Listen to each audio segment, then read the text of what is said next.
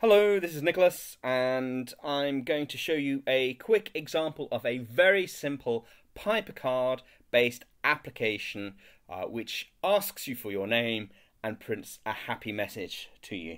Why is this important? Well, there's a twist at the end which I'm rather excited to share with you. How does this work? Well, in only I guess 43 lines of Python using the Mu editor, I've managed to hack together an application that uses 3 cards. Here's the first card, which defines a form with an input text box and some instructions. What is your name? Along with a button with OK written on it.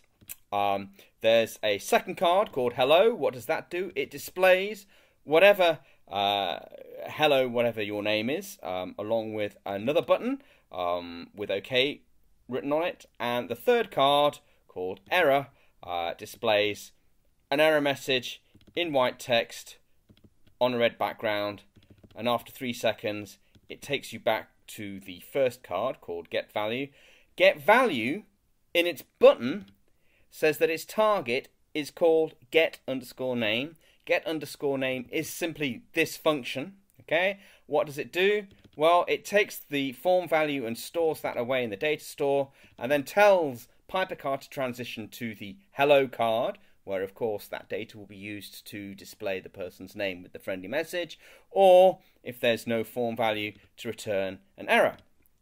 This is very simple, conceptually very simple, and there's not a lot of Python code here, and what Python code there is also incredibly simple. Very beginner friendly is what this is designed to be. If I run the application on my desktop, up pops a window. What is my name? If I click OK, I get the error message, and after 3 seconds, there we go, right on cue, I get returned to the form. If I type my name and click OK, I get the friendly message with the button at the bottom. Click that, I go back, transition back to the form entry field where I can change the name and so on and so forth. Now here's the twist for you.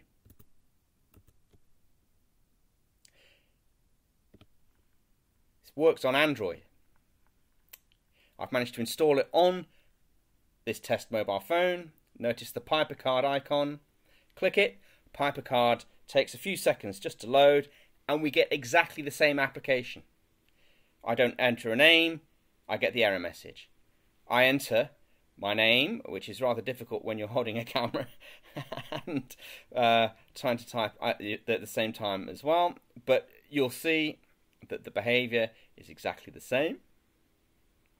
Click OK, I get hello Nicholas. I click OK again, I get taken back to the screen. I go back, there's the Hello PyperCard application in the list of installed applications. And so we have, happily, PyperCard now working on Android. And this is, of course, thanks to the Kivy framework, which I'm using to actually draw the user interface on the screen. Next step, hopefully, is iOS on something like an iPhone. Exciting.